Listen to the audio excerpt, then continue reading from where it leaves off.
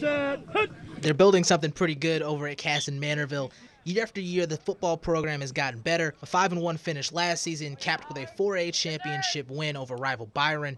This year, KM returns starting QB Matt Donovan and his running mate Anthony Mo Tucker to drive their triple option offense. The Comets have shaped themselves as a force to be reckoned with, and as head coach Joel Swanson says, it's all based on players buying into the team's culture.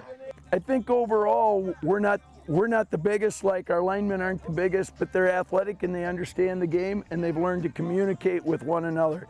And when you get that on all three levels, like on defense, up front, backers, they're all on the same page, so to speak. The same thing's true for our offense. By guys going all out the whole time, that all makes a difference. We're starting to be really good on both sides of the ball now, and we're just a team that nobody wants to play. I mean, we're tough, and teams hate going against us and get hit in the mouth every play. I mean, we really like to go out there and we have fun. So I think teams really don't like to plan for us.